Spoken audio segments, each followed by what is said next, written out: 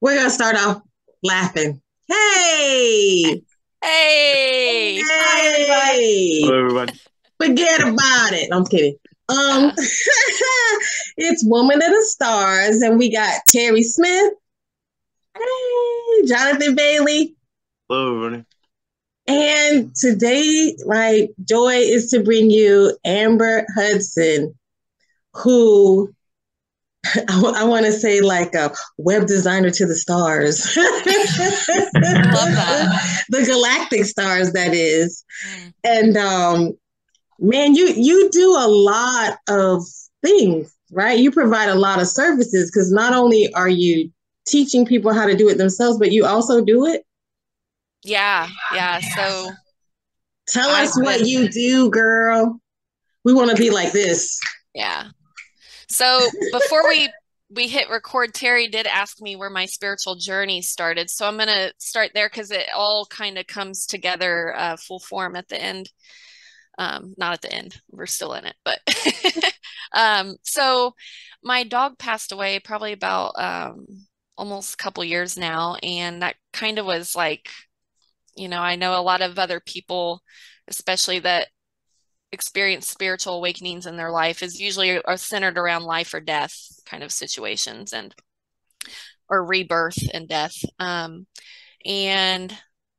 it just everything started dominoing an effect after that. It started speeding up. Once you start, I feel like once I started opening up my conscious more, it started speeding up. I needed to learn all the things because I just anything I'm passionate about or feel great about, I just want to dive right in. So I was at a point in my entrepreneurial journey where I was trying to figure out where I wanted to go from there. I was working with clients that, I just could feel their emotions and I felt that their heart was not in their business. And it's like, I didn't see it then, but I realized after in reflection that why would I put my heart in your business if you don't have your own heart in it? So that's it's when something shifted and I knew something had to change.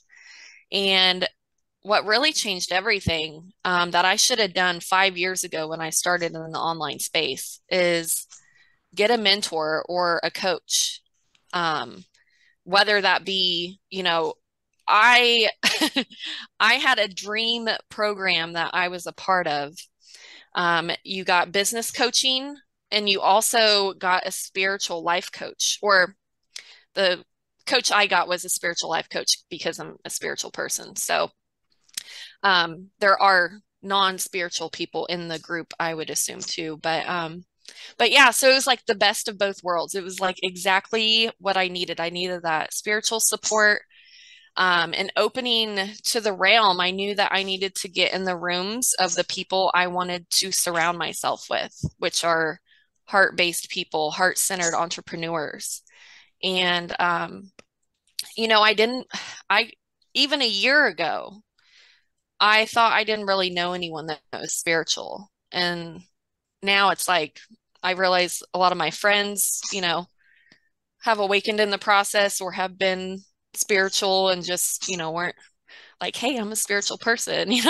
When you start to become spiritual, for me, it felt like you start, oh yeah, okay, yeah, you're on my level. You're vibrating on my level. Like you just know sometimes when you meet people. And then that's when I realized I needed to work with soul aligned clients, that people that are on the same level as me, that have their heart in their business. And ever since I started working with clients at that, it's just along with the mindset work that I did, I feel like that was a big piece of it too. But yeah, there was a lot of puzzle pieces I had to put together to really get where I'm at now. And, I'm still definitely not done with everything. But yeah, I do a lot of things too. So um, I'm getting pulled into some healing work. So I know that I'll be going into that work. I'm trying to embrace the now, and I'm still a web designer now. So I'm trying to stay focused on what I need to do.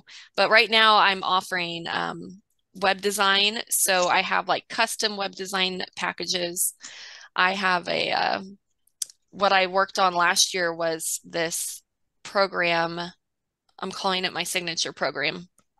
It's called the Soul Essence, and or not the Soul Essence. Maybe that's what it needs to be. Essence Unveiled.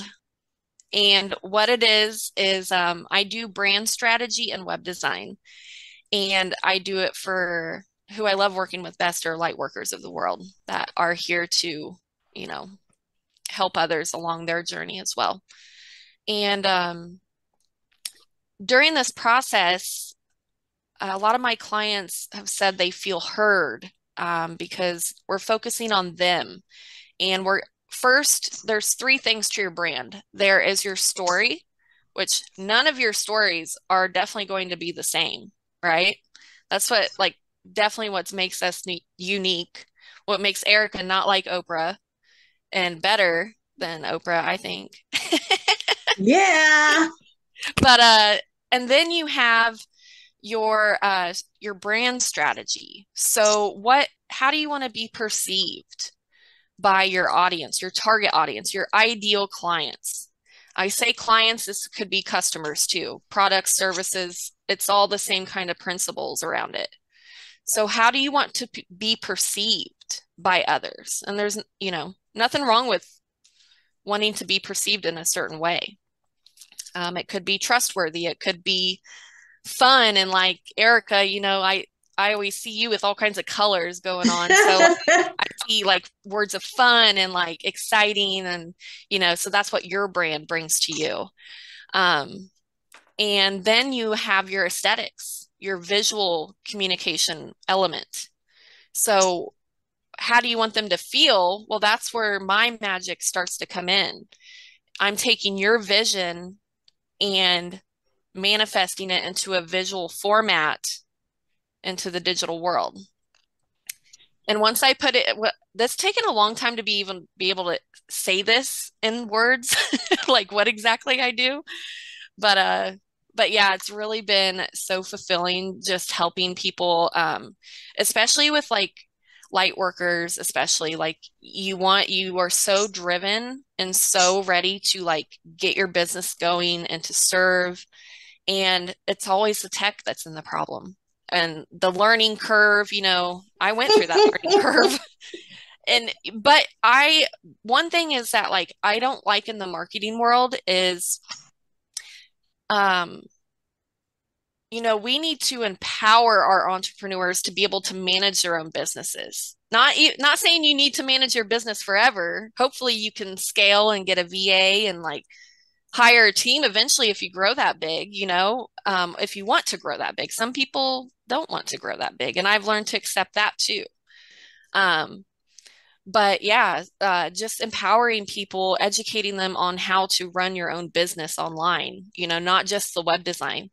That's what's been part of my journey as well, is like I'll start client relationships with the website, but they realize I have all this branding and marketing knowledge that we end up just becoming lifelong friends. So, but yeah, it's been a wonderful journey so far. And I still love doing this web design. I don't think I'll ever not do it, but I do feel like I'm getting called. I actually had a very intuitive friend say that I'm an activated healer in this world, and I'm still digesting that because that was just 2 days ago.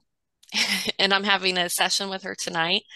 So maybe I'll have some more answers. But that's kind of so yeah. So going into that, I kind of want to hear your guys' perspective on like that activation period. Because is that how you felt like it was as a light worker in the world? And I know it's probably going to look different for all three of you too. I would say this. There's just, as you live and you grow and you just kind of know like something's not right or something is different, and you maintain like this different perspective and kind of feel like, why don't I fit in sometimes? And I would just notice things like I could say I could go all the way back to the first time I saw Fight Club, and remember he's talking about spirit animals, and they give like these little hints and clues, and so along your journey you hear certain things and you're like, that sounds like that could be true. You know what I mean? Like these little thoughts that come forward.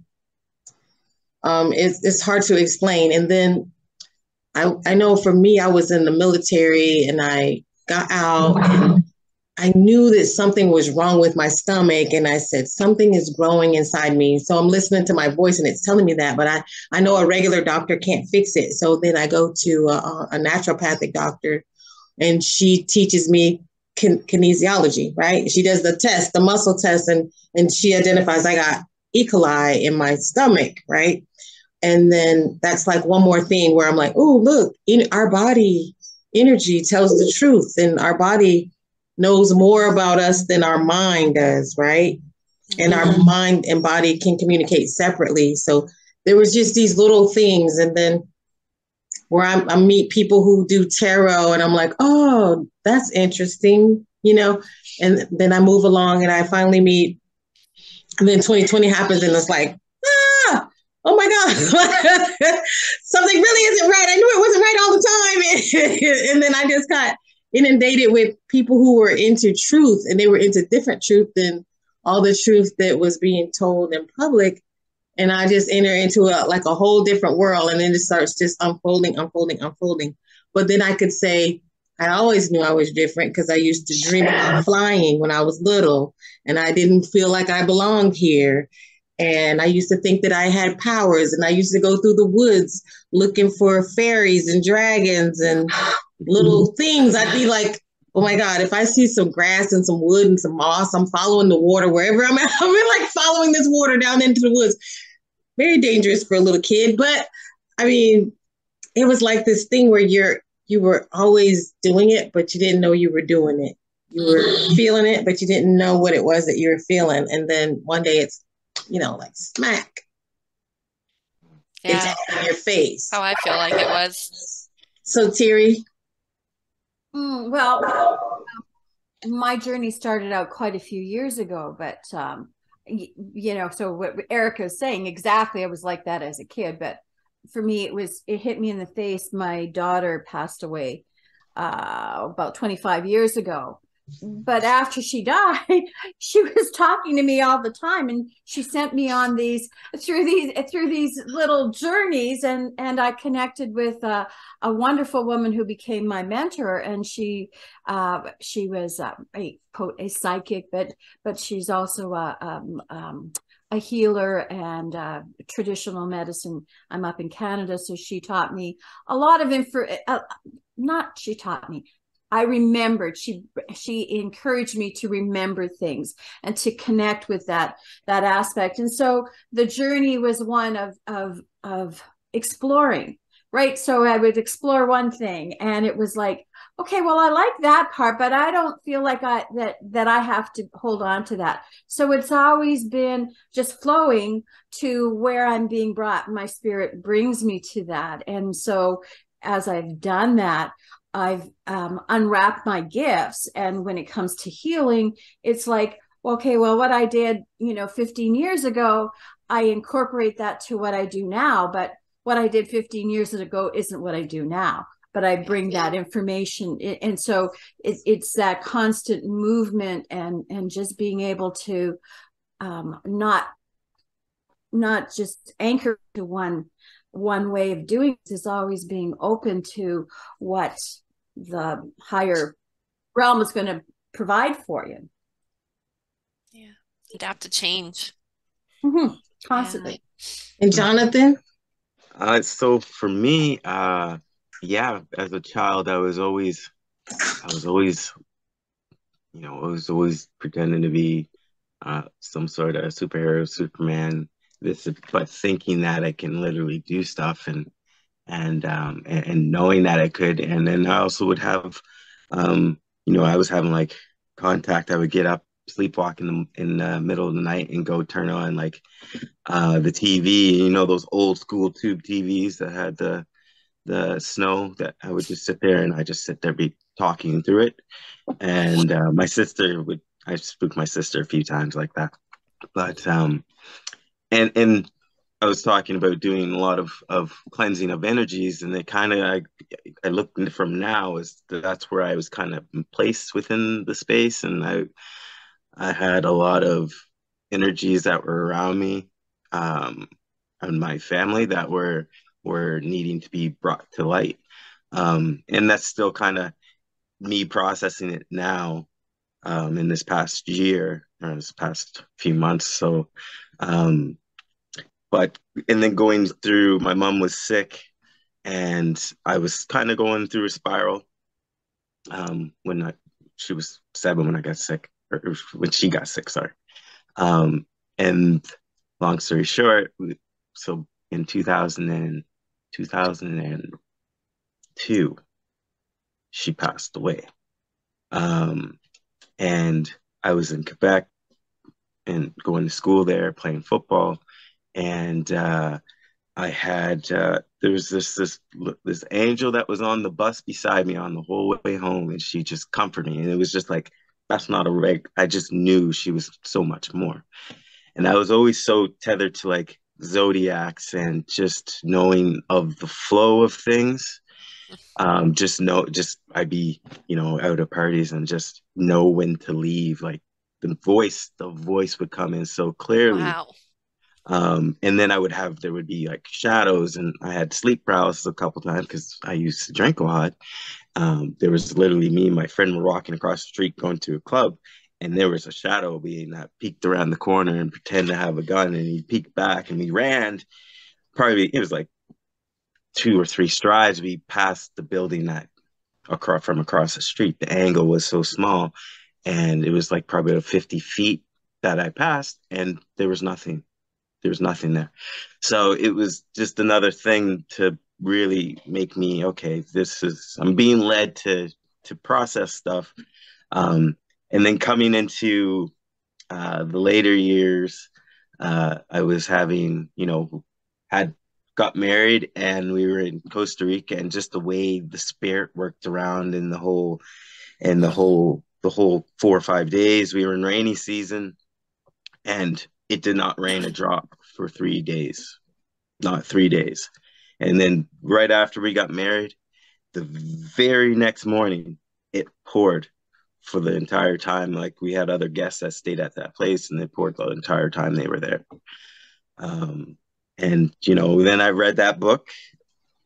We started meditation school, but I read the Dr. Eric Pearl Accidental Alignment book, and that was the real downloads. Like, everything reverberated. I was in a vibrational state, and I met Terry the first time, and I told Angela, I'm like, there's more to Terry. I think there's something behind this. I'm not sure. They're telling me just be patient, do my work.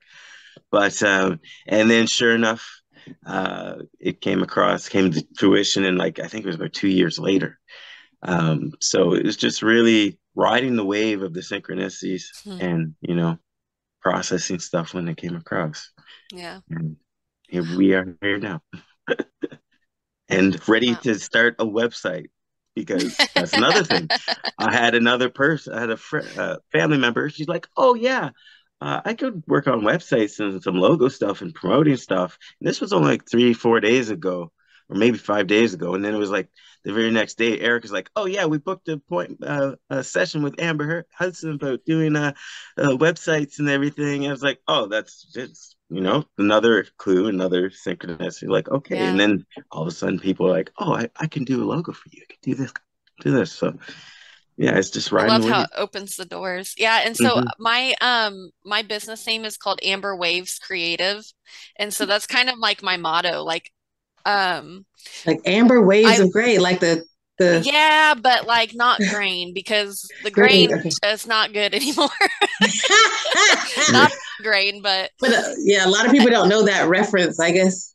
yeah, yeah. I guess especially if you're not in America too. Isn't Yeah, that like more of an American and yeah. then like That's the the national anthem, right? um but I think of like it like when I created my brand, I had to rebrand because this is actually a lesson I like to share with people.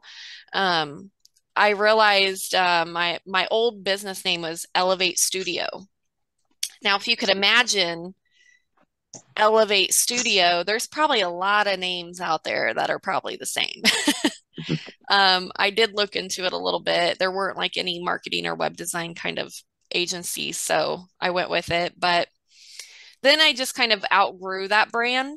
And that's another thing too, is like when you're feeling stagnant, like in your kind of business, it might be because you need to pivot on your brand strategy or your website, or, even for beginners, like get a website.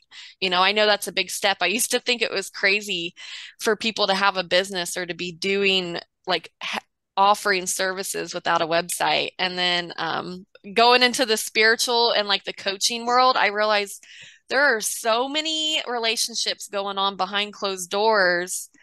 I mean, it's great, but it like gave me that new like possibility. I'm like, there are like a million ways to do business. And I say like nothing is like the right or wrong way. And Jonathan, it sounds like you have been led by your intuition so much. And that's kind of what I've tried to learn and instill in others is let your intuition guide you just like you do in your life, like let it guide you in your business as well. But so this was one of the things I wanted to ask you about. Well, one thing I wanted to point out is the fact that you brought up the importance of having a coach in your own life. And I noticed there's people maybe that aren't in business, but in the spiritual world that are not really seeing that having those group sessions and coaching sessions. I don't know if you did group coaching, like where you all were together. Group program. I've done that every year for the last 3 years, where I participated in at least an 8-week program with other women or other people, and help you along the journey, because we got blind spots, right? And I think a lot of people want to tackle it on their own, but I see a lot of value in having coaches and having groups. Yeah. Instead of just being, to me, it's not a matter of giving up your sovereignty, especially as long as you have a teacher who doesn't want you to follow them and they're not making up a bunch of rules for you. But it's this thing where you check in and you say, hey, what adventure did you have this week and how did it affect you? And maybe we need to do some clearings, or let's talk to your inner child or something like that. But how did that coaching really affect you, you think? Or is it something that you revisit along the way? Or yeah, so I actually just finished up with, so they do rounds. So a group program, is usually it was for 3 months. And then I have lifetime access. So I went through the round again last fall and just finished it up. But I didn't need them as much. So that was awesome. I thought that was really great. But what was I going to say? I think I manifested the program into my life right when I needed it most. And it was exactly what I needed.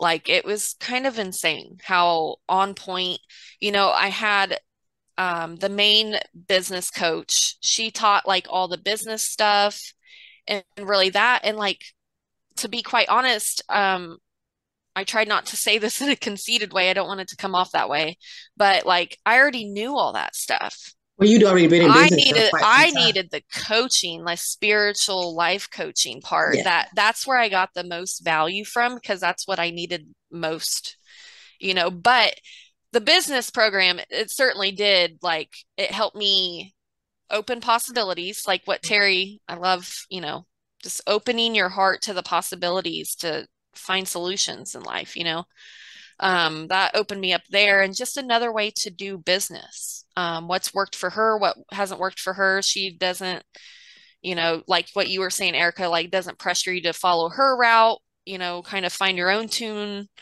and kind of thing like that. So I have learned so much from her. And it's really, I've thought about this before, like, especially people that aren't so much involved in the online business world yet.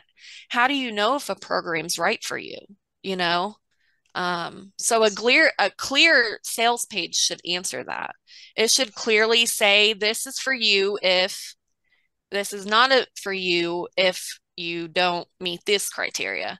And us as spiritual people, who have done at least a little bit of work on ourselves, we should know how to express our needs, So that's what I come back to as far as like that goes. But you're saying amazing stuff. It's like crap. It wasn't always like this. And having a clear description. And I think I'll see, because I wanted to discuss some of the things that people should be looking for. If you're looking for someone to help you with your business and your website, there's some things that they need to have on hand. And so I've approached groups of people where, because I've been in life insurance business for so long, like I'm structured in a way where I'm like, you do need a headshot. And I meet people who are like, I don't have a headshot. And you're like, but you need a website. They don't have a business phone or like a message phone, or they don't have they don't have a business card or anything like that. And then sometimes they don't define clearly what it is, the services that they offer. And so as a client, what should people be looking for when they're looking at someone's website? But as an entrepreneur, what are some of the failures that you're seeing as like, oh, I'm shocked you don't have it? How can you talk about that? Mm-hmm. Yeah, the first thing that comes to mind, especially with us, with the unplugged healers of the world, the people that are very disconnected from the online world that I tend to forget about.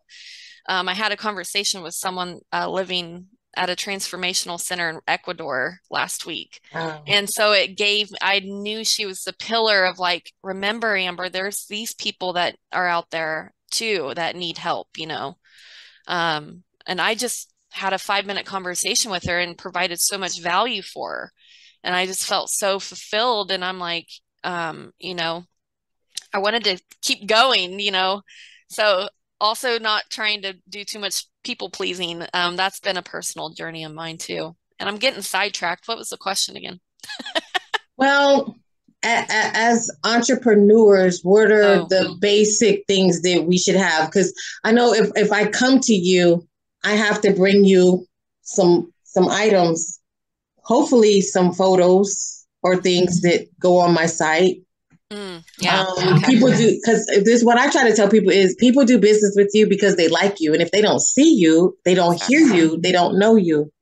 So I've always approached people like, I'll take an interview with you and say, well, now if I get to talk to Amber and you hear her conversation or her lingo, you're like, I like her. Now I know her. I'll do business with her because I feel like I know her. Exactly. Yeah. So for you as other healers and people in the lightworker community that you're working with, what are some things that they should be bringing to you or should be having ready? Yeah. So a couple things. I wrote it down so I don't get sidetracked. I've learned how that's my brain works. So the first thing for anybody is to show up online, no matter what the platform. It doesn't matter where it is. Just show up. Don't overthink it and just show up as, I don't really like using authentic self, but your authentic self. I just feel like authentic self is getting very overused lately, but that might be just in my world. I think it's cool that you said that, though, because I want to point that phrase out. You said don't overthink it, because what happens is the paralysis of analysis kicks in, because people are like, well, I don't know what my name is and I don't know what the logo is. And so they won't start anything at all because they want to take all these months of preparation.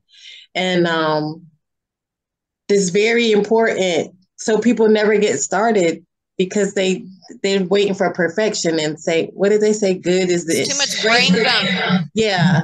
Every thought is a string of energy, and that's taking up too much space in the brain. Yeah. And I am the queen of analysis paralysis. I really shouldn't say that out loud, but like I still fight it to this day. And I feel like that's my life journey, is fighting the anxiety, the analysis paralysis. But that's where coaching and mentors come in to get you out of that you know, or, Right. or energy work, getting out of that stagnancy kind of thing. But showing up online is the most important part. It doesn't matter what channel, just wherever you can express your thoughts and things like that. And then for a website, so say you need a website and you have no idea where to go, or, you don't know what you need, you don't know what the first steps are. If you're going to look for a designer, you want to think about your photos and images for your website, just photos of you, of what you do, any kind of photos you can do. And it doesn't have to be professional photography. This is one thing I got caught up in for so long, is that I can't use like pictures on my phone. Like that's not good quality enough for the website. No, if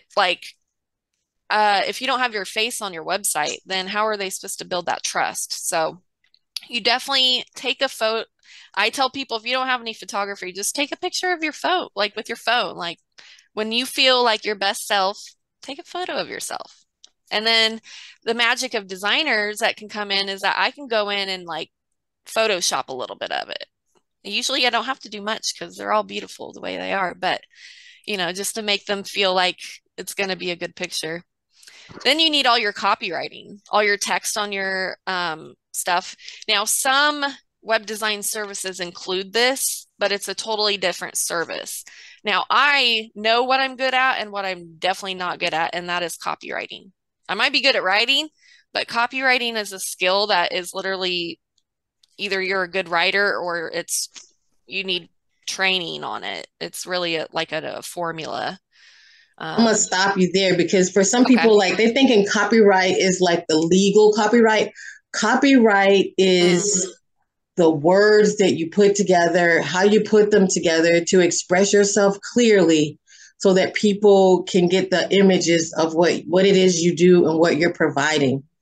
It's the language that you're going to use. And so this is very important because it's like hitting on neural linguistics, what thoughts are triggered by the words. So words are important. So it reminds me of that movie. Goodness, where they're looking for that Bible. They're looking for the copy of the Bible. What's that movie? The Book of Eli. So the main thing he's saying in the Book of Eli is the words. I need the words because the words move the people. And so copyright, you want the right words to move people to connect with you. Yeah. And so I'll be quiet. There you go. I got strong feelings about this. I always do have to explain copywriting. Right. So I'm glad you brought that up. And I really like the way you defined copywriting. So I'm glad you brought that up. And then, so like, you can also find resources. Say you can't hire a copywriter. I've never hired a copywriter for my own copy to this day. If my client wants it, I have a great relationship with this awesome this awesome woman that does copywriting, and from a spiritually minded perspective too. So I refer out on that. I know I'm not good at copy. I could if I could spend a month on it. It's time consuming. Too much brain gunk going on it. I realized it took too much space in my brain. So I'm like, that needs to be done or outsourced. But then through my journey, last year, I created a website content planning workbook, which basically provides it's like journal prompts is what I feel like it is, because I've done this through myself. And so I go through these copywriting prompts, and the trick is, here's the best hack right here. Open up Google Docs, click tools, voice typing, and then literally speak it into the ether and have Google do the writing for you. So that's another hack. You don't have to sit there and type it out. You can literally speak it into the universe. That's absolutely fabulous. And so this whole thing, even the process of talking to you, even the idea that you're not good or like the guru on copyright, but the idea that you outsource, know what you know what you don't know, and know who knows what you don't know. You don't have to do it all. And I think that's why people end up being so far behind on their projects, because they want to try to take it all and put it all on their own plate. You know, when you know you don't like spaghetti, don't eat spaghetti. You know, pass your spaghetti to somebody else. You know, just stick with the things that you know that you're good at. And it's very hard sometimes, when, especially when you know how to do a lot of things. Stick with the things that you do best. Yeah, And try to that was the rest. Yeah. That's I just made up the epitome of my career. Is like, yeah. I had to learn how to stay in my own lane. Like, yeah, I know how to do all these things, but am I great at it? Like, that's why people niche down. And I'm a multi-passionate entrepreneur. So I don't say you need to niche down. One thing I've learned from my business coach actually is you don't need to niche down you and your business. You need to niche down your offer. So what a specific offer that you're offering, who is that perfect for? Because like my one-on-one full-blown signature experience, the Essence Unveiled, that's a $4,000 investment at least. And that's, you know, that's not for everyone. And I realized I needed to meet people at different levels. So that's why I wanted to teach people how to build their own website based off a template that I built. Or I have VIP days, which are great for like smaller scale websites, or I have half days for like even just a sales page or anything like that. So I've tried to meet people at every phase in their business, because I don't really like it when I can't help someone or don't have a service that would, you know, offer them. So obviously you come back to the client avatar of my website templates. The perfect person for that person is going to be completely different than the person in the Essence Unveiled experience. They're going to be, you know, more in their business, or it's going to be time, energy, or money. They either got more time or they have more money, or whatever it is. It's kind of like that makes sense. That makes sense. Yeah. So they have the investment, or they have done their time and made money in their business. So first you said show up online, then you said get your photos together, and then third you said copywriting. And now what? Yeah. So at this point, you were ready to hire a web designer. Yeah. And so another thing I want to touch on too, actually, is the difference between a web designer and a web developer. Which one do you need? What's the difference? So a web developer is what you visualize a web developer being, like the nerd, and I'm a nerd, so I'm referring to myself. The nerd at the computer typing up all the matrix code, you know, like going at it. And I learned that perspective at first because that's how I got into web development or web design. So I learned like basic web development codes like HTML, CSS, and JavaScript, which any kind of person doing web design, those are basic, good kind of basic coding skills to learn. Right. But then it kind of evolved from there, and I'm like, I really had to really navigate the online business and marketing world to understand stuff before I could really go forward in my career. So I learned the coding, and then I learned the design aspect. So the design aspect is more of the intuitive strategy behind it. So intuitive strategy, like literally meaning like it guides you naturally through the website of where they need your main goal. Every website should have one main goal. You can make 2 to 3, but like one top tier goal. Now, as light workers, it's always easy to tap into the feeling. So what's the one feeling you want them to feel after going to your website? And after your service, that kind of thing. But yeah, so you're looking for a designer if you are a new entrepreneur for sure, because you don't need a custom coded website. Like not even successful, you know, 6, 7 figure businesses I've seen don't even need those fully coded websites. Those are for like mass scale, like corporate kind of, industry that I am like far from. So, uh, so yeah, like any kind of website builder, what you really need to focus on is getting a web designer skilled in a platform. Not, I really would like not really hire a cheaper designer that says they can build websites in any platform because they really haven't done their work on niching down and focusing on who It they're sounds truly. chaotic, right? You're Yeah. you're on HostGator, you on Wix, you on Square. Yep. They should be in a particular place. And so when you say platform, like Wix is one platform. Mm-hmm. Yeah. So yeah, good question, Erica. So the platform's best for entrepreneurs like us is I'm a Squarespace expert. I'm also a Kajabi expert, but that's more for if you're doing like online courses and some other stuff. But Squarespace, Wix, really those two is I wouldn't even steer clear out of that. You have like Weebly. I don't even want to say the words actually because I don't want to recommend them.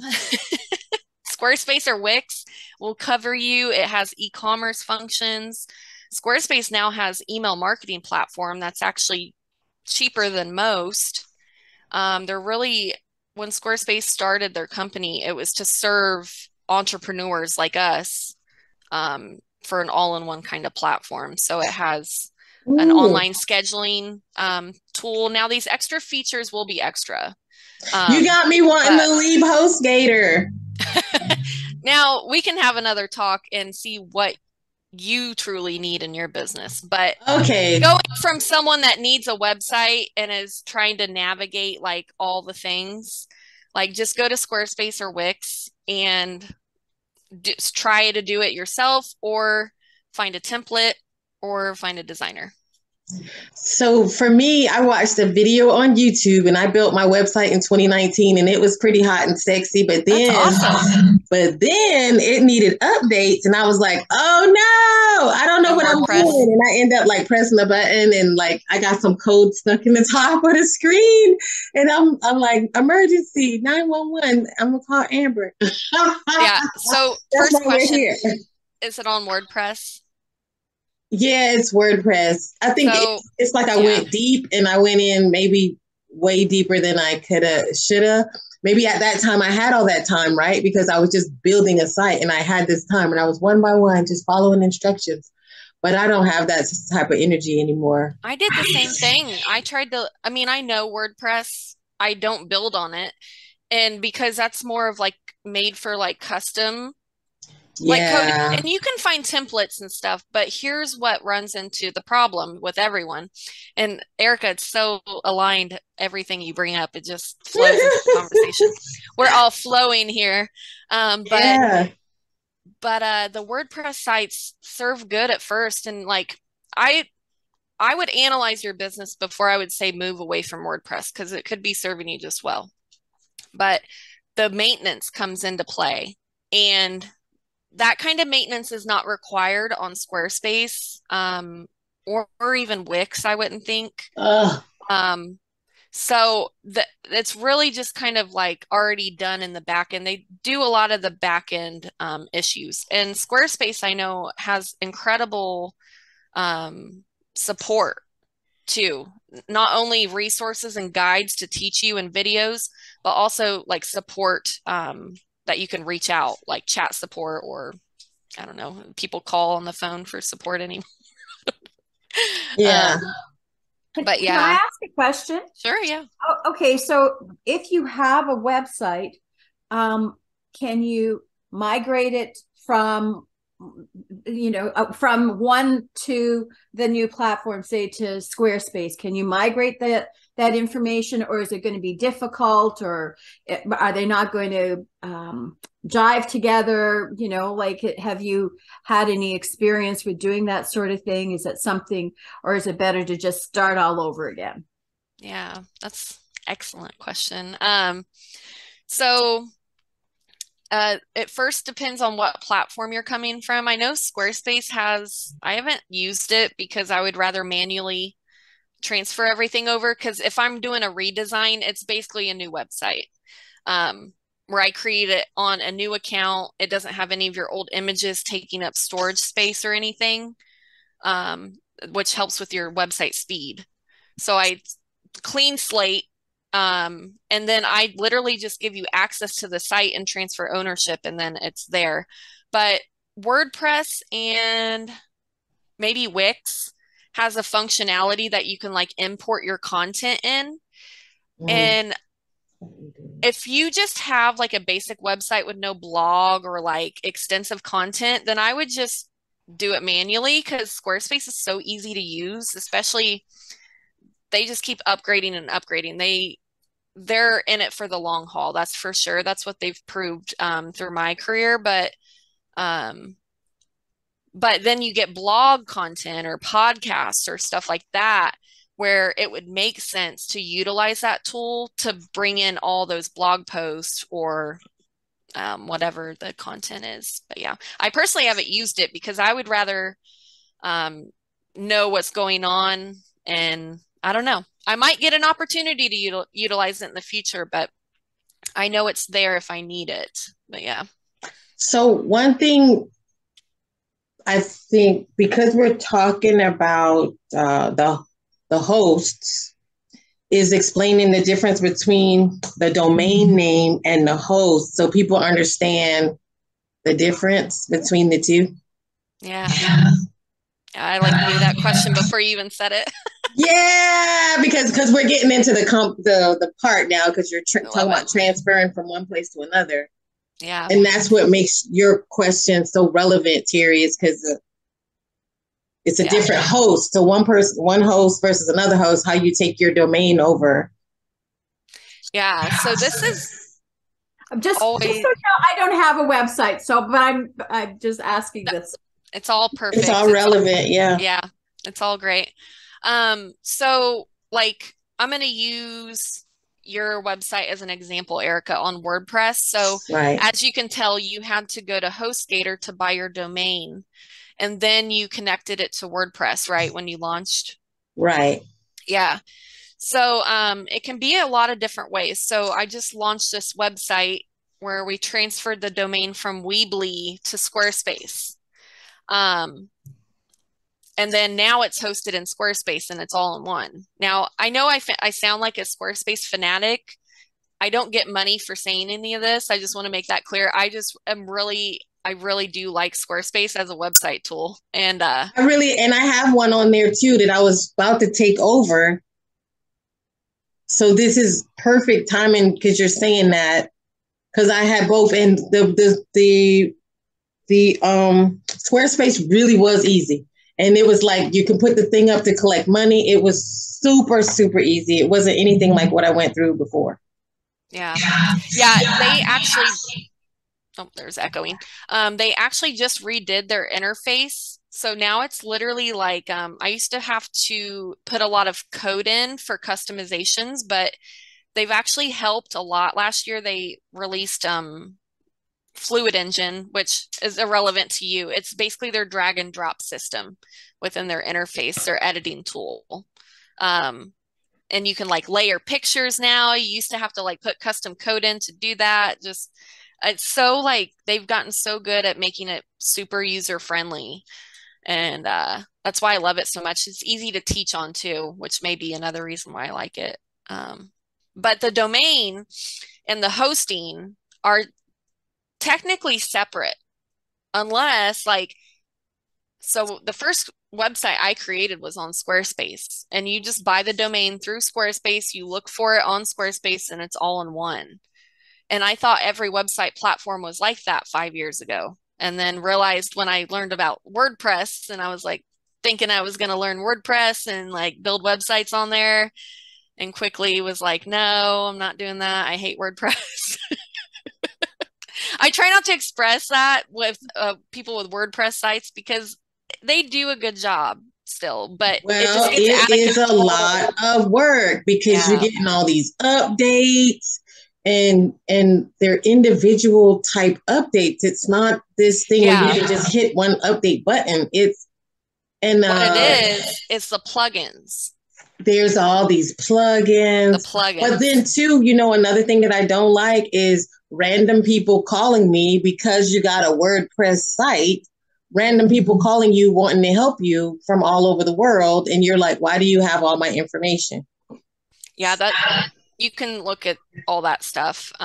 So whois.com, you can see the owner domain. So I could go and look up the owner of the domain if it's under your name. And it has the information there. And then they'll go to your site, and then there's a Chrome extension tool that I use all the time that shows you where your domain is hosted and what your website is hosted on as well. These aren't tools that you need, but like that's how. Well, if you're the one running your site and you forget 5 years later, like I did, like who where you got your domain? Yeah. I just went through all that. Can you buy your domain name like permanently? How do you buy a permanent domain name? Like, or do you just pay for it every year? Like that's your URL, right? Your URL is your domain name. It's permanent unless you have your domain is permanent when you buy it, unless you don't pay that yearly fee, which usually it's about $20 a year for a domain. It's really the website hosting that costs the most. But yeah, you have your own domain permanently. Now, there are some cases where you have like free websites. So like Wix, I know, I built a friend's website on a free plan on Wix. So she didn't have her full domain. She had name of business .wixsite.com. So it's hosted, it's like hosted on their server, but they don't own that domain. And then the same with WordPress. So sometimes if you use wordpress.org and not .com, or maybe it's vice versa, there's a wordpress.org, which is like free hosting online, like kind of what I was talking about. And then there's wordpress.com, or the other one that's like what you have, like your own domain and your own website and stuff. It's wild. I have HostGator, and it's like a monthly fee, I think. WordPress used to be the hot platform for websites, to be quite honest. But now with technology evolving and, people evolving along with it and learning how to do their own kind of things, especially with all these heart-centered entrepreneurs that are coming in, my goal is to make them feel empowered to run the show, to be able to run their show. Well, one thing I noticed too when I'm running into people's websites is if you look at it on the laptop, it's small, like the text is too small. You can't go in and out. Like there's just different ways where you do websites, right? Where it fits the screen, right? And it flows versus it ends up being almost like a printed piece of paper that doesn't get any bigger. And then like some people's websites, they're no good on the phone. If you go on the phone, the text is either too large or too small. It doesn't move with the phone. It doesn't.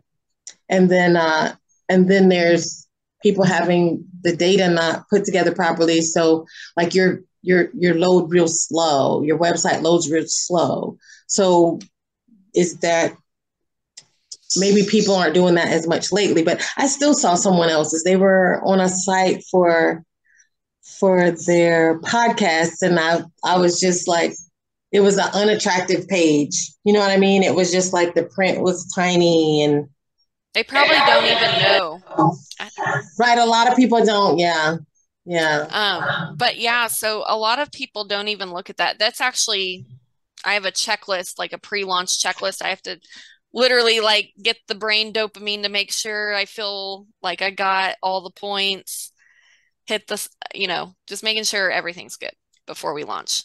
And checking mobile is one of those, because a mistake I did early on in my journey is not do that. And so back in the day, before Squarespace had this large update, Whereas now Squarespace making it mobile friendly is literally drag and drop. Whoo, it's so easy. I used to have to do code on mobile friendly. Like that would be, I would build the site and then I would review it on mobile and then enter the snippets of code I need to add to make it visually aesthetic. But now you just drag and drop it and it can look, it's not going to affect anything on the desktop view now. So that's been like a game changer. It's like literally saved me so much time in my design process, like before launching. It's been amazing. And that's another thing like that's part of Fluid Engine, that editing tool within Squarespace that they've updated this year, where it's literally like a drag and drop option. So people that have websites before probably like July of last year, you don't even know what Fluid Engine is probably because it's not on your website.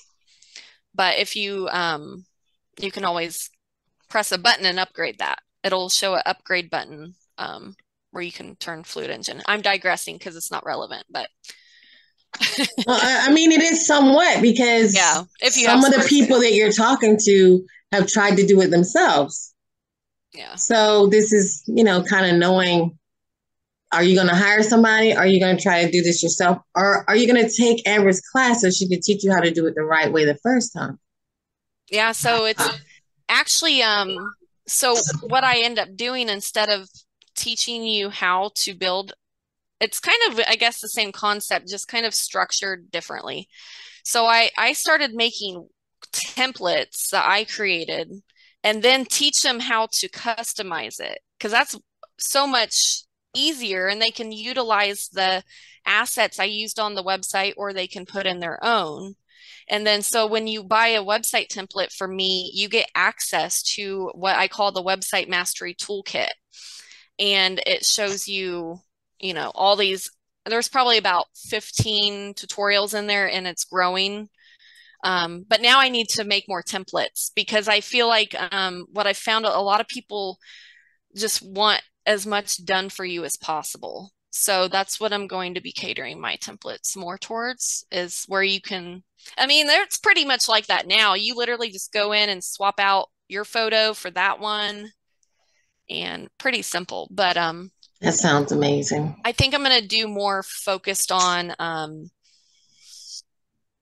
industries or something. Like this is for like astrologers, this is for Reiki practitioners, this is because it seems like the more specific you get it, the more they want to buy it, but really you have control over all that.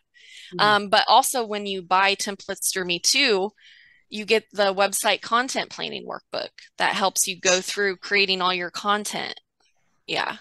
Because the part I'm not good at helping with. I had to change the view. So say it again. You get the workbook? Yeah, you get the workbook with it. Mm-hmm. Yeah. Yep. Yay, guys. Yay. You get the... Come on, Jonathan. Yay, you get the workbook. Because I was already eyeballing, like she said, workbook. Oh, I need this. So in the workbook too, it has a page where so on each page, I'll go ahead and share what's inside this workbook a little bit too, to help with your website planning. You want to figure out first, what pages do you want to have on your website? And that's kind of two layers. So you have your navigation pages, the pages you want to present on your homepage to click on. Mm-hmm. And then you have all the pages that aren't displayed on your navigation, which a good example of that would be like an Instagram bio link page, which you could totally do with your website instead of having like a Linktree account. Instagram. Wait a minute. Your bio page? Tell me. Yeah, let me show you mine. I always say that and people get confused. So on my Instagram, I go to my link, and so it has your like little bio page with all your links, and I have like a video overview of my services. So this used to be where people would get Linktree account to host that on their Instagram profile. But if you have a website, you can easily just make it an additional page on your site. So I include that now with all my templates that I create. And any kind of website project I create now, it's just kind of like a standard page. Like also you need a privacy policy too. That's what I was going to say, privacy and disclaimer. I'm skipping some parts.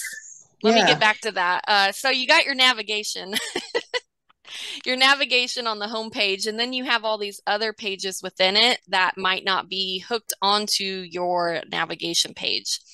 And so another good example of this too is like a sales page or a landing page. It's like separate. It's like you're just focusing on selling this offer. So that wouldn't be, attached to the navigation menu. I don't know. Or another one would be a landing page, which a landing page is more so like sign up for this freebie and we'll add you to the email list and you get a freebie.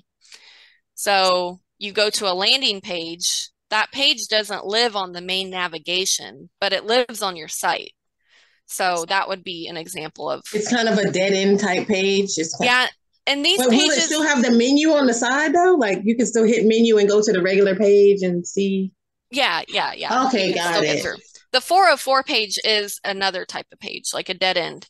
Mm-hmm. The landing page is like, okay, say you have an opt-in on your website. You're like, or you share on Instagram. You're like, hey, do you want this free guide? Go ahead and go to the link in my bio to get this freebie.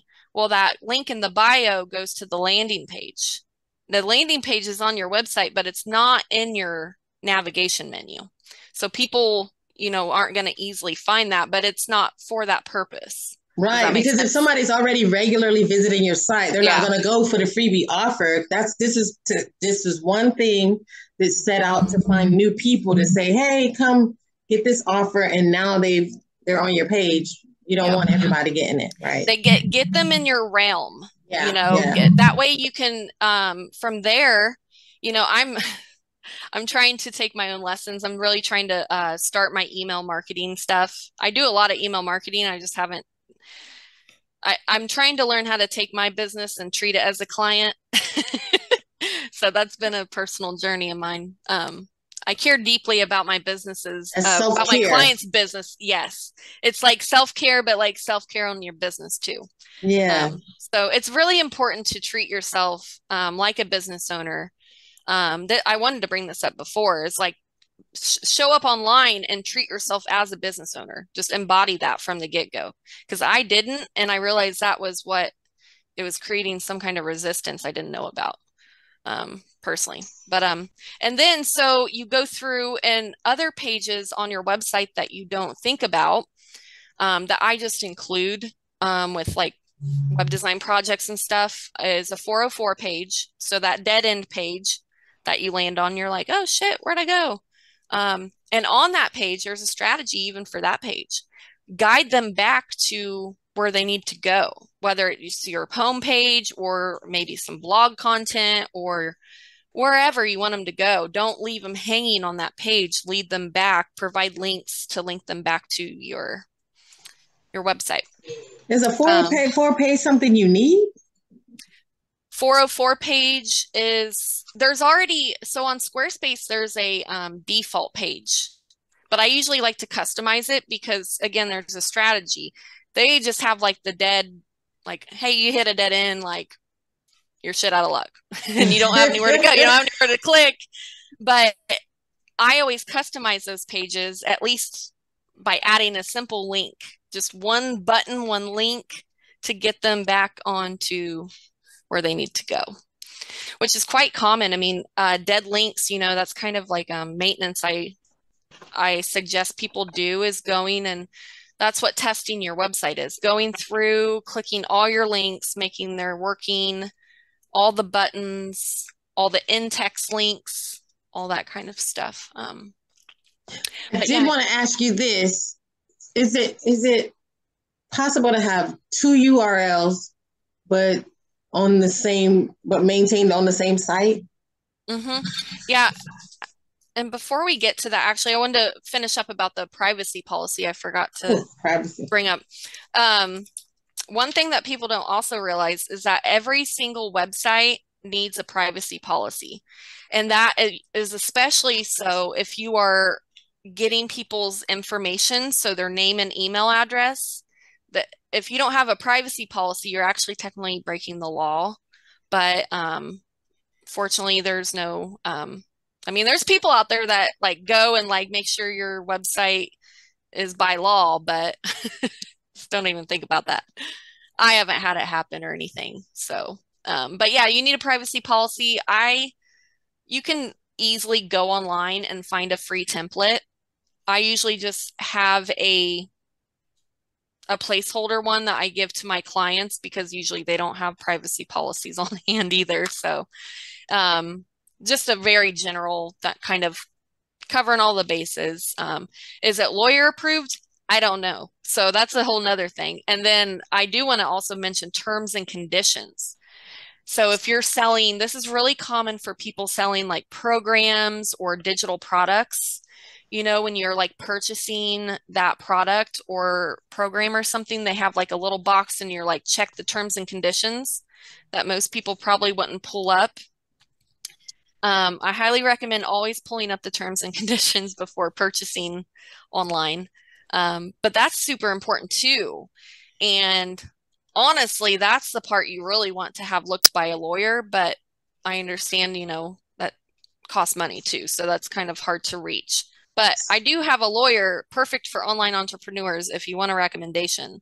But the terms and conditions is very important to have if you're selling digital products and really services too, but you might have contracts. This is more like when you go to a checkout screen and you click a little button and it has the terms and conditions right there versus. Let me ask you a question. Yeah. Okay, so say it was an 8 weeks coaching class. And so I've seen this where you took 2 of the classes and you're like, I don't want to do anymore. And the lady said, oh, well, I don't prorate. I don't do refunds. I don't do da-da-da-da. You signed up for this class. That's it. Is that a part of the terms and conditions? Yep. Okay, there you go. So that's like your refund policies and your, your satisfaction guarantee type thing. Yeah. I've also approached a group where they wanted to plan a whole retreat, but number one, they didn't want to come up with a schedule and everybody wanted to like bust out all their superpowers at once. And I was like, no, you got to have a name of the retreat. You got to have a theme of the retreat. And then there should be just specific things that you want to offer so that if someone's not satisfied, you can say, well, I gave you this, this, this, and this. Or else people will be like, hey, I want a refund, because you have to define your terms, right? Yeah, that's so good. I actually did a retreat training and I learned a lot of stuff as far as holding space, but I realized most of it was like marketing and business knowledge that she was teaching. I was like, wow. So you're just basically just teaching business and marketing principles, but in a retreat setting. And so I thought that was really cool. And like insurance, a lot of people don't think about insurance for retreats. Oh, yeah. Yeah, because I thought about that too. If somebody got hurt inside of a home and tripped and fell and now, And waivers, if they get hurt, having them a waiver. I'm actually hosting my first retreat this spring. And so I'm actually going through this process right now. And just trying to make sure I have all my bases covered. What kind of retreat? It's like just an outdoor retreat. So It's at a state park 10 minutes from my house. It's outdoors and I'm pretty excited.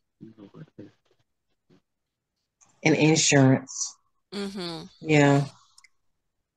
Yeah. And then a couple things while we're on the retreat thing or any event kind of promotion, make sure you create a Facebook event. Make sure you make an Eventbrite link. Make sure you go use all the free marketing kind of word, they spread the word for you, Eventbrite and Facebook and stuff like that. So just make sure you're putting your event wherever it can be seen. You never know who's going to find it.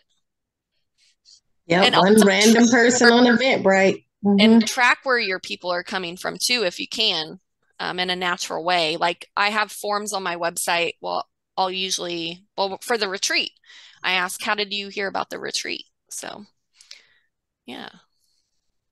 Girl, this is gold. I love it. No, platinum. All right.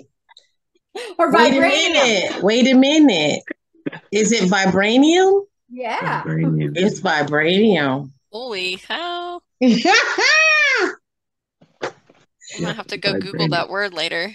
is that what it's called? Vibranium? Yeah, vibranium. Oh, okay. That is the Black Panther. That's the ore that they're mining on the Black Panther, vibranium. Then there's antimanium too. But Who? that's Wolverine. Antimantium. Antimantium. It's a similar play on it. See, you thought you were a nerd. All kind of nerds. I like to say, like, when I really started to embody like this professional me and embody me as a business owner instead of a freelancer, which was a big shift for me. I like to say that, you know, my past experiences have given me a sprinkle of organization, strategy, and creativity. So I'm like, you go back to the zodiacs, I'm a Virgo sun, which I used to place a lot of my perfectionisms. I used to blame the Virgo, but now I like to say I'm an evolving Virgo sun. That, you know, trying perfectionism past me, but I'm also like a very grounding person. But yeah, so you're on here with 2 Libras and you got a Virgo. Oh, I'm a Libra moon. Oh yeah, and he's a Virgo. Okay, I gotta know the top 3 signs here. We really got to get to know each other now. So I'm an Aries rising, a Virgo sun, and a Libra moon. Girl, I gotta look. I'm not good at that. I just know I'm a Libra. Okay if you don't know. Libra. We have Virgo more Libra energy too. Scorpio. Terry. I'm a Libra. And I'm an Aquarius moon. I know. And I'm a Leo moon. Wow. I love how my brain just tries to figure you out by that, but I know how I figure you out. But yeah, I love the codes of the zodiac. It's really, truly helped me navigate. Well, get a deck of cards, Jonathan. We're gonna do a reading. No, but yeah, Jonathan brought up the zodiacs, and it's just has been like such a guide on my spiritual journey and connecting to my intuition, really, I guess, and tarot card reading too. My tarot cards actually told me about this week a couple prior weeks ago, and I just realized it was in the cards a couple weeks ago, and I'm like, okay, but is it like, but then, okay, my human brain's like, or is it the self-fulfilling prophecy? Yeah. Bit of both. So yeah, but yeah, I really like enjoying. This is like the perfect conversation for this week. Like, definitely needed this. So yeah, enjoy connecting. Yay! Perfect. Perfect for that hump day, right? Yeah. Wednesday. Do you guys have the information you've given us is just like amazing, Amber. Thank you. Yeah. I didn't realize all the wisdom I had until a couple years ago, and I really had to like shift that mindset. That's what I'm saying with any entrepreneur. Like, if you're struggling, it's probably the mindset. Like, you got to like work on that, and then it opens the door to so much else, you know. But yeah, do you guys have specific questions on like that apply to your situation specifically? I asked all of mine. I'm ready. I'm like ready for my workbook. I'm just but I know mine is gonna definitely be a timed release of just wiping away and transitioning into this new thing that I am becoming. So and it's start calling to get this random call. I mean, we're right at the beginning of everything. So everything that you kind of were covering, it's just right where we are, right? So, so again, riding the wave. Yeah. These are like champagne bubbles, girl. It's like, exciting. I love that. It fills my heart. It fills my heart. It really does. The thing that hit me was the copywriting, really defining, you know, like, well, yeah, I do this and we do this and we do this, but it's like sitting down and just saying, oh, you know, like copywriting it and explaining what it is. It's really becomes an important tool, even as a practitioner, to have that copywriting, because you can talk about it, but when you can present it in, you know, written form, it makes a difference. It's like, oh yeah, darn, I do that. So, and another thing on that too is like a lot of I used to do the same thing. Everything that I talk about, like it's usually because I went through it, or, you know, hopefully have come out on the other side to things. But I used to think of writing your website copy as like writing a, you know, a paper for school or something. Like, no, like copywriting is literally meant, good, effective copywriting should be like spoken words. So a lot of people get a little confused about that. And it's like, really, no, it's really more simple than that. You don't have to overthink it. It's the analysis paralysis kind of stuff that starts going on. That's why I created that workbook too. It was like, you need like some kind of guidance and like just set that intentional time. And if you journal already, if you already have a journaling practice, that's basically what it is. You're just journaling, but for your business instead of yourself or whatever. But so copywriting is more spoken language. Like you should be, I always say I see examples of people reading a good sales page, and you can tell when it works, because usually a good sales page will have like a couple statements, and then it'll have questions like, do you suffer from blah, blah, blah? Or are you struggling with this? And you're like, yeah, that's a good sales page. If you're speaking right to them and they're like, you know, it's literally a journey. You take them on a sales page. Because you can have a short sales page, or you can have a long form sales page too. I don't know if you've ever experienced a long sales page where you go on and it's like forever and ever. I try not to make it forever, but that's a longer form sales page is what that is. that kind of gets on my nerves. It's like, okay, already get it doesn't need to be the meat of it. If you got me on that person. When you can't find what you came to the page for. Right. And it's just you really circular, pressing this button and you can't get back. Not having that proper menu set up on the side, like not having that, and these pages just kind of go like a maze.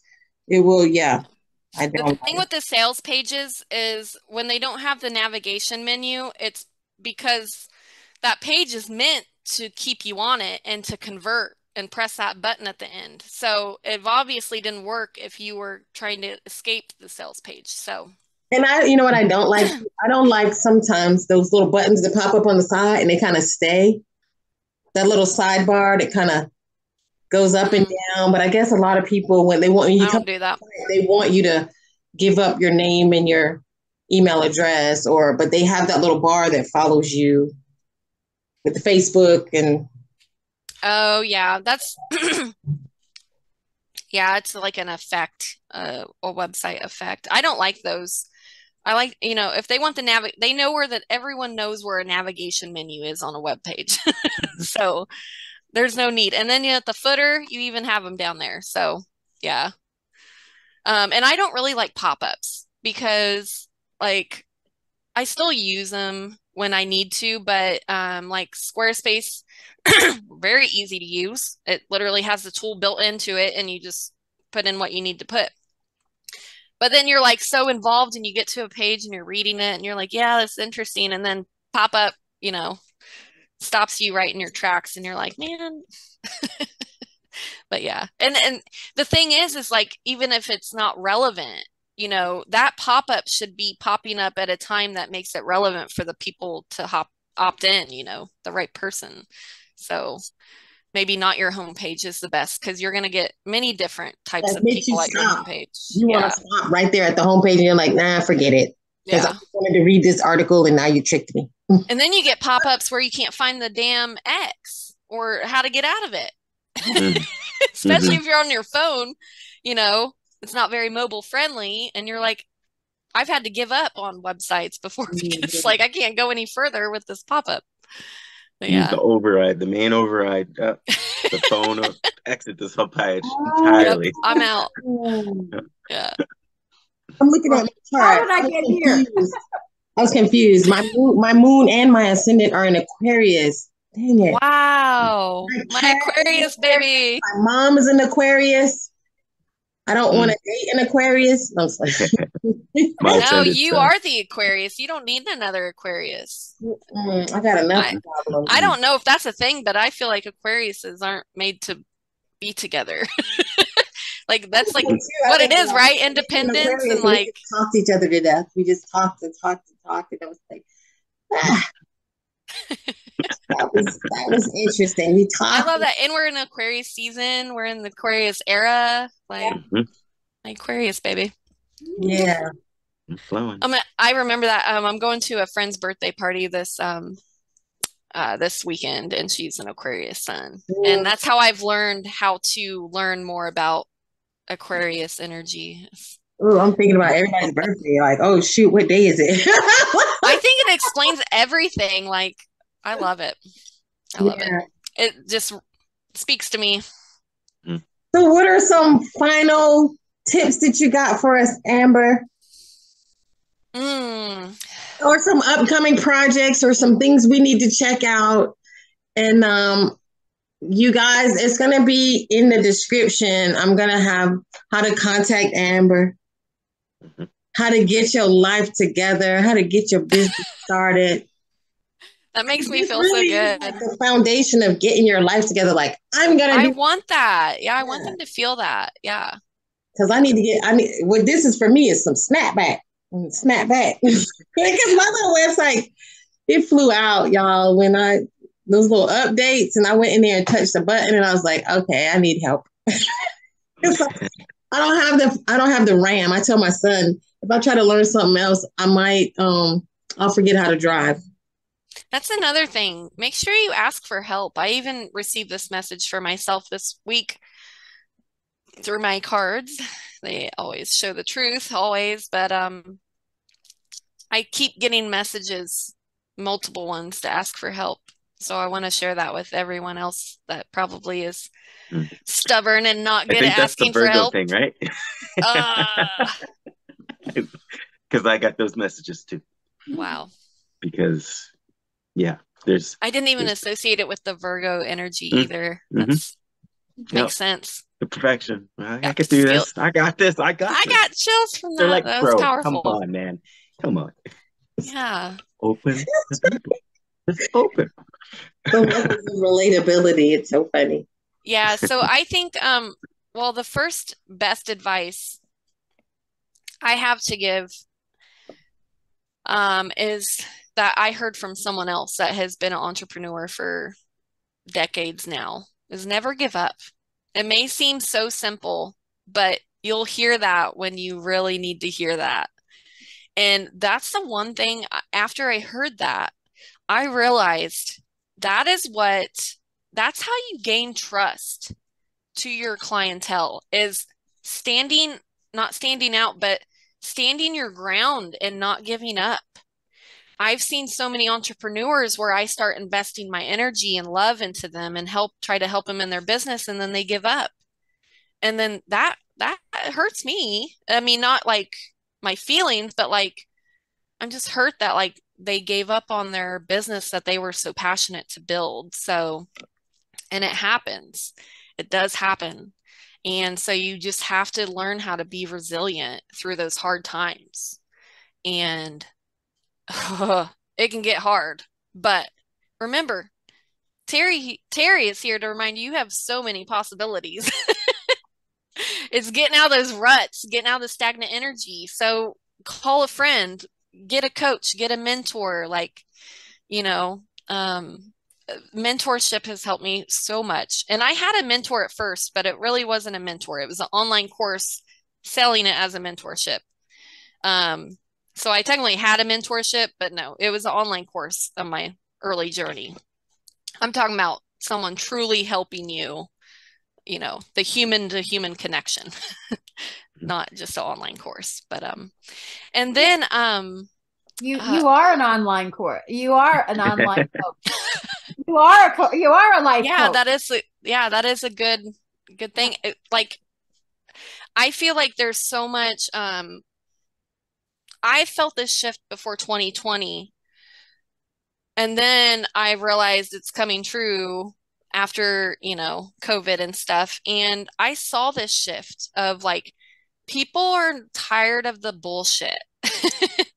People are going to be shifting. I felt this shift. And then 2020 happened. And then, like, I'm caught up in all that too. And then coming out on the other end a few years later, it's like, wow, everything kind of came to fruition that I kind of suspected. Maybe not in the exact way, but I love it because I am embracing this new future of heart-centered entrepreneurs, of heart-centered business.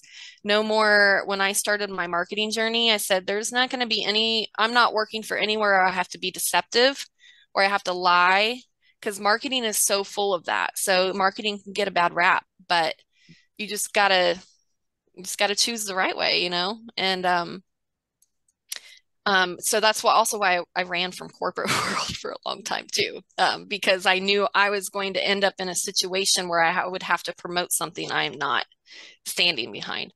Cincinnati is like corporate nation. There's like so many corporations homed here in Cincinnati. I didn't even realize.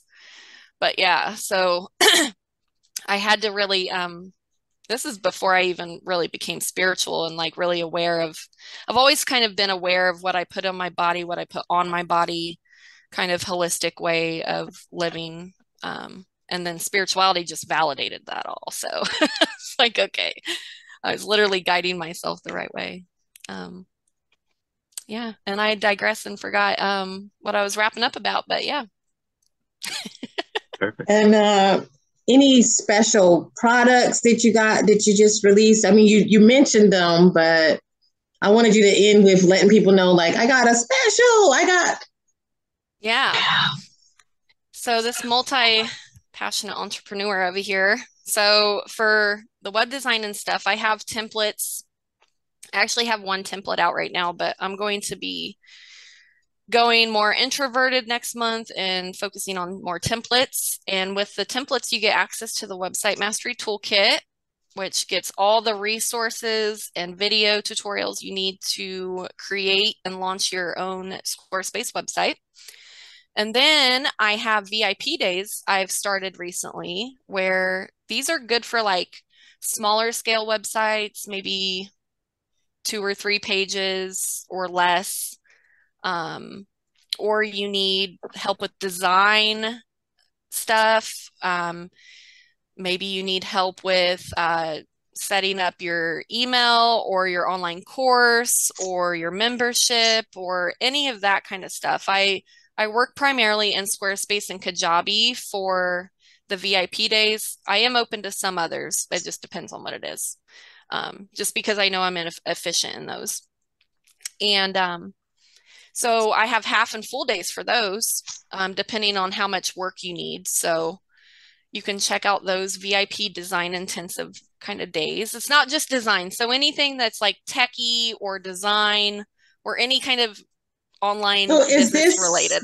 Is this something where someone's like, you're having this day where they're in your class? I am no class. I am their designer for the day. I am like, my day is catered to working on their project. Now I have a framework for this to where I have some prep work before that and stuff. But the actual scheduled VIP day is like me. I start at 10 a.m. Eastern time, wrap up at 5 p.m. Eastern time. I'll hand over all the deliverables and stuff. I usually should be able to know if I can finish it all in one day. If not, I'll provide you like a summary of where to go, and you can either, finish it up on your own or hire me for like another half day. I usually leave the next day open in case we don't get things finished, but I usually have a pretty good scope of what I can get done in a day. So I usually don't have that issue. So I take the next day to just rest. But yeah, so I've been starting those the past month, and I've really been liking that because you just get it. It's like turnkey, like no more drawing out this little website project for weeks and weeks when it can be done in a better process. Okay. And then I have my custom design and branding. So the Essence Unveiled experience. This is more for like higher end custom, like you want your website exactly what you vision in your head. So I'm applying all the code, the customizations to get exactly where you want it. Whereas the VIP days, you might be a little limited, but not too limited, but definitely more limited than the custom design experience. Like so the VIP day is like when they pay Chris, what's his name? Rihanna's ex-boyfriend. What's his name? Chris Brown. Yeah. When they say they give him $1,000 to take a picture and they can hug him all they want, they're like, you get to be with Amber. I provide so much more value for you. It's so much more valuable than paying $1,000 to hug Chris, whatever his name is, Chris Brown. Brown. So, that's amazing. Brown. I didn't even know that. I thought that was so funny. I just saw the pictures and I was like, wow, you got $1,000 for that? I might have to take that and I feel like that'd be like a good social media post. Like, yeah, you pay this to get that, but you can pay this and get me. Get me. You can get me. I'm Amber. You gotta show that self-love. Value for the money. Yeah. But yeah, so I have some projects booked up for that now. So if anybody watching this and wants to do it soon, I'm going to be raising my prices because I'm getting better at this process and providing more value each project that I do. So I am going to be raising my VIP day price soon. Right now it's at $888, and for a half day it's $555. And you don't have to really worry. I guide you through the whole process. You don't have to worry about any of that. But if you're looking for more, like you're ready to really like up level and invest, like this is good for people that have been in business for quite a few years and can afford this, because this is a really a higher investment. So my branding and custom web design experiences are usually, if you need a custom website only, you already have your branding, that usually starts at the 2,000 level, but then the branding is what the higher tier pricing is for. So with that, you get the custom website, but also you get a custom logo, you get a whole brand book that I send you at the end that has not only your brand visuals, but your story and your brand strategy and like all the things. So you remember that website workbook I told you about? Mm-hmm. I have a brand workbook that covers like your messaging. This gets to like the heart. The brand workbook does. Now, some of those prompts are in the workbook of the website because they're important and need to be there. But the branding is where I really have fun with like, we get your story, we get your passions, what you value, because your values in your business are very, very important, because that's what's going to be bringing in the clients, not your services, but what you value. And also trusting you as a person too.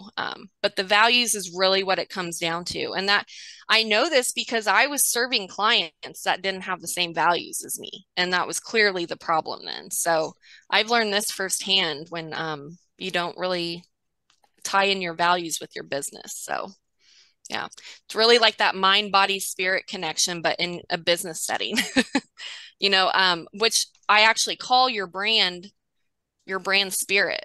So your brand spirit consists, I didn't finish that earlier, your story, your visuals, your aesthetic, and then your brand strategy. And you put that all together and I call that your brand spirit.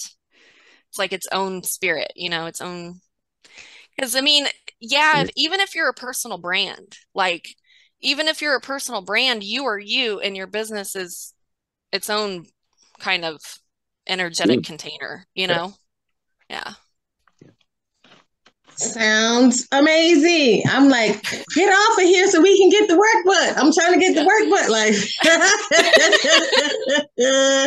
all right. This was a wonderful day. We're wrapping up. Remember to like and subscribe and share. You know people that need this information. You need to share it. Hit the like button. Do not trip, y'all. We need some likes up in here and some comments. Tell us how useful this was. How wonderful it was. Did it make you feel bubbly and excited about your business? And we will see you next time. All right. Bye. Take care.